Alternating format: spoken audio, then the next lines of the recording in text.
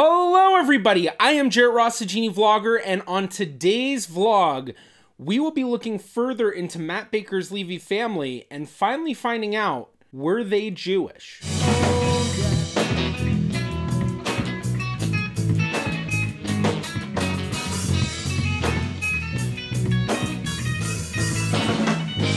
In the last episode, we took a look into Matt Baker's fifth great-grandfather, Gershom Levy. But in this episode, we're going to start out by taking a look at Gershom's father, Nathan Levy. Now, Nathan seems to be a very interesting character, and while I was able to find a couple of different stories and narratives about his life, there seemed to be very little documentation backing that up, or at least citations and documentation that I could find. Now, going to Nathan's page on Ancestry, we see that there is a lot attached, but most of them are stories, and we do see some grave photos.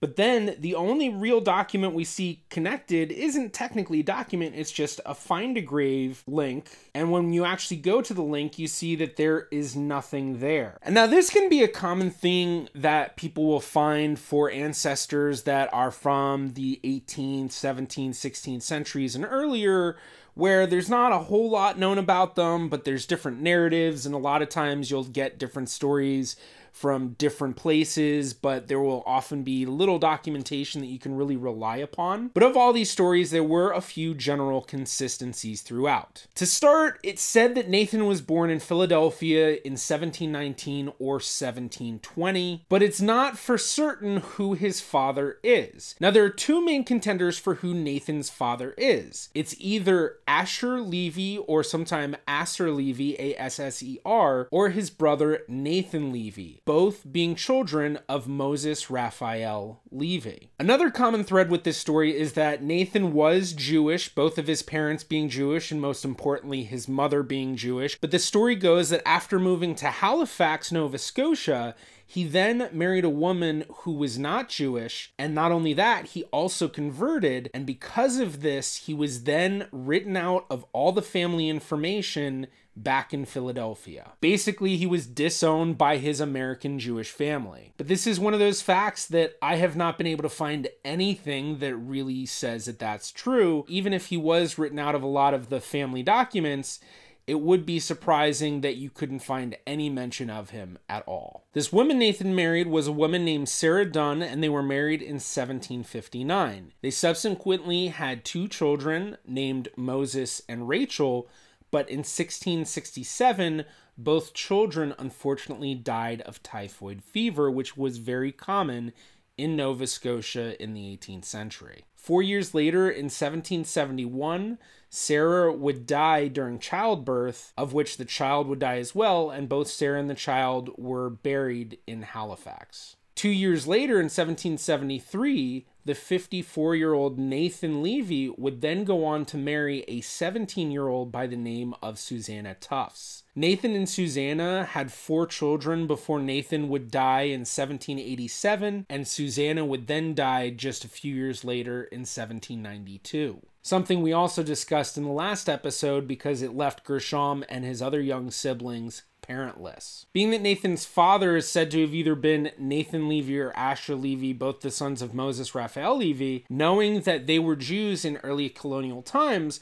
I decided to take a look in the collection known as the AJHS Oppenheim Collection, which has a bunch of information and folders about Jews in colonial America. But on Ancestry, it's indexed, so we're able to just do a quick search, and doing just a search for Levy, we see a lot of information, but most importantly, we want to see Asher Levy or Nathan Levy because we want to see if there's any information in those files about their children and would we be able to actually connect them to their children. So scrolling down, we see that we actually have 3 records for Nathan Levy. Now we see content years 1739 to 1753, then 1753, and another 1753. Now, this 1753 year is really important because the Nathan Levy that's believed to be our Nathan Levy's father died in 1753. So this is the correct Nathan Levy. Because even though there aren't that many Jews in the US at this time, we can take a look and see, well, there were a lot of Levys living in colonial America, even if there wasn't a huge population. So we can't always assume that they're all the same family. So looking at those records, we just click that little button on the side and we can literally go through the folder. Now, unfortunately, a lot of this is really difficult to read, and it mostly seemed to be about Moses Raphael Levy's estate and how the inheritance was divvied up. And it seemed to be that there were issues between the family and Nathan Levy, who was in Philadelphia, which matches up with our thought that our Nathan Levy was born in Philadelphia. And it does talk about other members of the family, but all I could really find were mentions of Nathan's siblings and some other older relatives as well, but nothing really about his children. So unfortunately, I wasn't able to really figure out whether or not Nathan was the son of Nathan Levy, but it certainly did seem possible, being that he was in the right place at the right time. Now here we do see a typed up version of one of the letters from 1739. So at this point, our Nathan Levy would have been about 19 or 20. As well, he hadn't made his way to Nova Scotia at this time. It said that he arrived in 1750 with his brother Isaac Levy and another man named Nathan Hart. But as I stated, this letter seems to mostly talk about the will and testament of Moses Levy,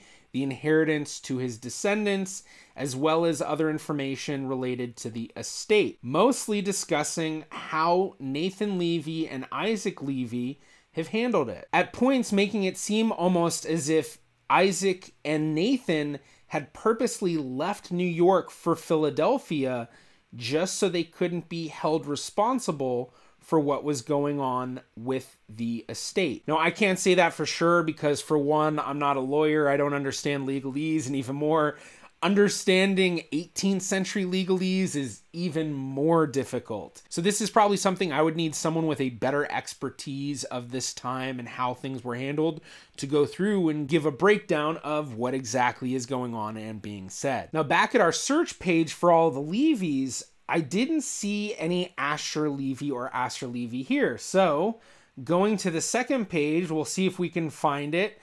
And going up, we do see Asher Levy and Asher Levy, 1728 and 1758. And we see another 1758. Now, I'm not going to keep clicking through all the photos. We don't need to see everything because I really wasn't able to find anything from this. But since I wasn't able to find anything in those files, would I be able to find anything in Nova Scotia records that might connect or give more information? So looking at Nathan's arrival in Nova Scotia, he arrived in 1750 with his brother Isaac Levy and a man by the name of Nathan Hart. So this does give us a little bit more to look for, because if we are looking for Nathan Levy, we want to look for one where he has a brother named Isaac. Now, I don't know where the information came from about Nathan having a brother named Isaac and him coming along with a Nathan Hart in 1750, but that seemed to be a consistent thing throughout all of the stories that I was reading. Another common theme that I saw across a lot of these was that Nathan had a lot of land transactions in Nova Scotia. So I wondered, would I actually be able to find any of these land transactions? Now, to find out more about the land deeds for Halifax, Nova Scotia, and what was available, I went to one of the best genealogical sources for this type of thing, the Family Search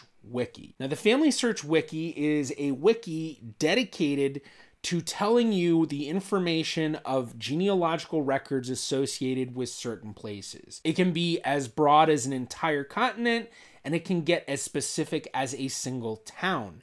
And some of these are extremely extensive. And a lot of times they're really easy to find because all you have to do is go to Google, type in Family Search Wiki, and then whatever town you're looking for, and you'll often get something popping up. So all I did was type in Nova Scotia land deeds into Google, and then down here we see Family Search Wiki, and it takes us to this page, which gives us a lot of information, including a bunch of links to online resources. Now, knowing that Nathan is in Halifax, I went to Nova Scotia Halifax County deed indexes, And this is a collection where you can't search through it, but you can browse through it.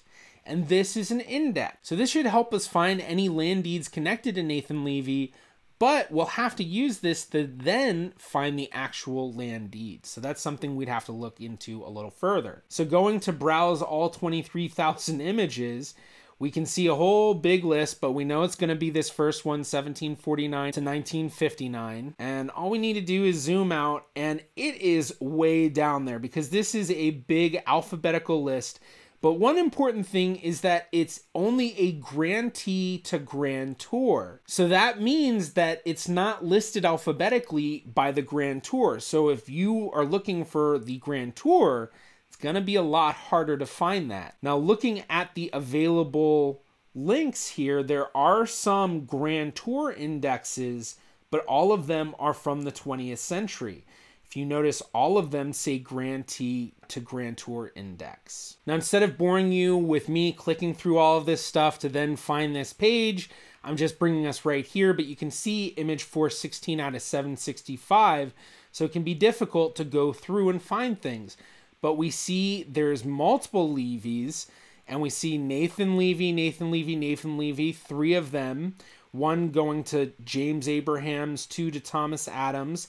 And then here we can see the years, so 1755, 1779, and 1783. But also we see Isaac Levy. So my assumption is this is probably the Isaac Levy mentioned coming with Nathan, who would be his brother. So this would be someone we'd want to look into as well. And his are 1750 and 1757, which match up with the story. So it's possible that when they arrived in 1750, they were quick to get on buying land and starting to exchange it, which does make sense because they were already successful merchants. But we do also see some other Levies, an Ann Levy and a Titus Levy. Now the names are spelled differently, but that's not very uncommon for that time. And even nowadays, it's not uncommon to have 2 different sets of cousins where they decide to spell or pronounce their names a little differently. So this would be something we might want to look into as well. But now that we have some information on the family, how do we find the actual deeds? Well, going back to the Canada, Nova Scotia, Halifax County deed indexes, notice this button here, how to use this collection. And when we click that, it's going to take us to a completely new page. And in this page, we see in the contents one which is what do I do next? And clicking that, there's a lot of different information, but the most important is the family search catalog. And even more important than that, the registry of deeds. So here we have that page, registry of deeds, and scrolling down is when we see all of the available deed registers that we can take a look at. Now, obviously, we don't want to look at all of these. This is a lot of stuff. But we know that Nathan Levy was in Nova Scotia from 1750 until 1787, although we know he eventually made his way to Lunenburg County from Halifax County. But we can still take a look through and we kind of have an idea of where we want to look. So clicking on this camera on the right, this is going to take us to a similar page as we saw before. And once again, we are in one of those positions where we have to basically go through every single one and try to find our way. But one interesting thing about this set of records is, while it is slightly unorganized in a way, it also is slightly organized in another way. And in a few places, there are some indexes.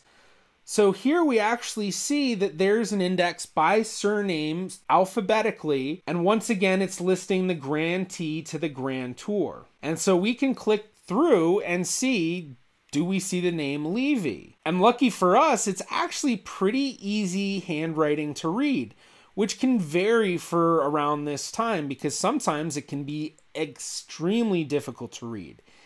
And here we see one right off the bat, Collis to Levy.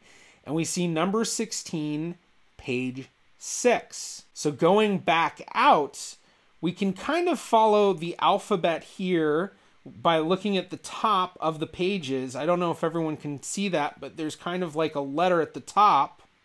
So this would be the last one. We see that Z at the top. So if that's the case, page 6, 1, 2, 3, 4, 5, 6. We click in, and looking down, John Collis to Isaac Levy. So this isn't Nathan Levy, this is Isaac Levy.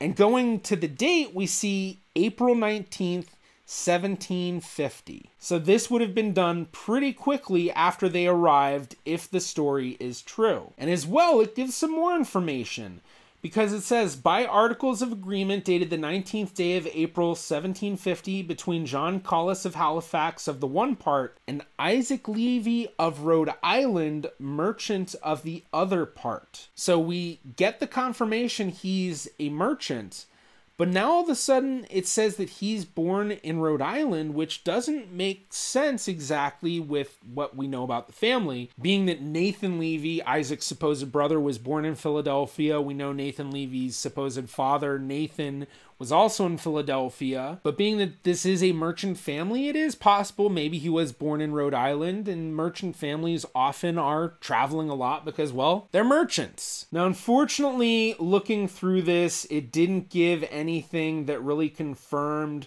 whether or not this was the Isaac Levy who's brother to Nathan Levy, but it does confirm that there was an Isaac Levy in Halifax, Nova Scotia by 1750. Now going back to our list, we can go back up and we're going to go here to E, because when we look at E and we go down to the bottom, we see Elliot to Levy. Now here it's number 31 on page 403. Well, it's going to be really hard to count 403 pages from that one page. So there's a little bit of a trick that you can do. So going back out, we go to that first page of the documents. So this is the first one. And being that we're looking for 403, well, what's 143 plus 403? 546. So that's the page we're going to go to. And we go to 546. We see page 414. Number 42. So we've gone just a little bit too far. So we want to go back a few pages because we want to find number 31. So here we've gone back page 403. And when we go down, we see Thomas Elliot to Nathan Levy. So more than likely, this is our Nathan Levy, unless there just happens to be another Nathan Levy living in Halifax, Nova Scotia. But remember how for the last deed, we saw that Isaac was Isaac of Rhode Island? Well, what's it say for Nathan? And we can see jumping ahead right here between Francis Elliot Carpenter of Halifax of the one part and Nathan Levy of the same place of the other part. So if he's of the same place, then that would mean of Halifax County. So does that mean that this is our Nathan Levy? Does it mean that our Nathan Levy wasn't born in Philadelphia and was actually born in Halifax? Or is there something else going on? And to be honest, there is no true answer that I can pull out at this time. A big part being that what it's saying here isn't really giving us solid information about what it means. So it says of Halifax. Well, does of Halifax just mean where the residence is? Does it mean that that's where he was born? Does that mean that he just lives there? Or could there even be a whole nother meaning that's a little bit beyond what we can guess just because of the nuances of these actual documents? So this goes back to the same question with Isaac Levy. Was he born in Rhode Island? Did he actually live in Rhode Island? Did he grow up in Rhode Island? So unfortunately, these land deeds didn't give us a lot of new information. It kind of just added more questions. But it at the very least does confirm that there was a Nathan Levy living in Halifax, Nova Scotia in the 1750s. There was an Isaac Levy living in Halifax, Nova Scotia, or at least buying land in Halifax, Nova Scotia as early as 1750. And as well, I was also able to find information about a Nathan Hart living in Halifax in the 1750s as well. So there definitely were three men named Nathan Levy, Isaac Levy, and Nathan Hart.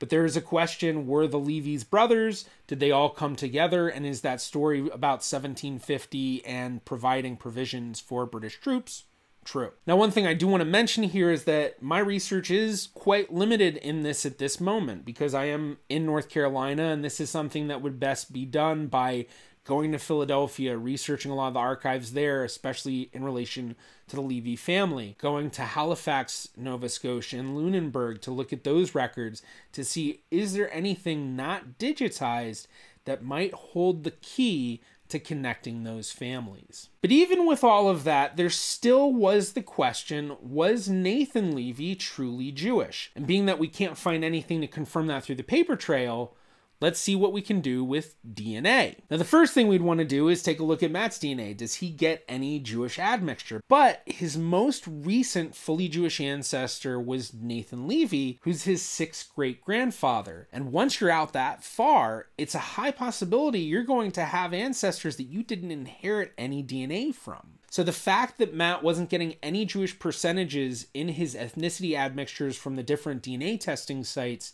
didn't necessarily mean he didn't have Jewish ancestry. So we needed to turn to a few other tricks. And one of those is looking at his genetic matches, his relatives. And since we have a really well built out family tree, and a lot of the families in Nova Scotia seem to have those as well, we wanted to find a bunch of relatives from the Levy family and see, was there a common theme of Jewish admixtures within the family? And in doing that and looking at dozens of profiles, it seemed that the majority of cousins, especially those still with the Levy name, had about 3% or less Jewish DNA in their admixtures. So this consistency certainly points to it being true. But I took it a step further because Matt has tested on all these sites. He was able to test on 23andMe, which has one of the best genetic match comparison tools in the entire DNA world. And one of the pieces of information that you can get from this genetic match comparison is the haplogroups of your genetic matches. So I took a look at all of his Levy cousins who still had the Levy name. Then I scrolled down to the part talking about their haplogroup and took a look to see, did they all have the same haplogroup? And did it correlate to any Jewish lines, even more specifically the Levite line, because they were Levies? And what I found was all of these Levy men had the haplogroup RCTS6. And this is extremely important because it is the known Levite Ashkenazi haplogroup. Now, this is not the in-depth Y-DNA testing, which can be done through family tree DNA, that allows for actual Y testing matches, so you can see your Y chromosome matches. But that's something that would be immensely useful to further this research. So I've actually been in touch with some of Matt's Levy cousins, the big hope being that by them doing a Y-DNA test on family tree DNA, we can get the matches they have to see, can we tie them to any other descendants of Moses Raphael Levy? And a big question I wonder is, if we do this really in-depth testing, especially a big Y kit, could we figure out who Nathan's father truly is? Now, unfortunately, this is the end of the season, tracing the family tree of YouTuber Matt Baker from the channel Useful Charts. But be sure to join us on the next YouTuber family tree season, when we take a look into the family tree of Joseph Hall Patton, who's better known as Cypher from The Cynical Historian. And also be sure to check out all the previous episodes of my YouTuber family tree series, which you can check out at this playlist right here. And if you enjoyed this video, please be sure to give it a thumbs up. That really does help me out. You can also click right about here if you'd like to subscribe. It is completely free to do so. And you can follow me at Facebook, Twitter, or Instagram at GeneaVlogger. I'm the GeneaVlogger. See you in my next video.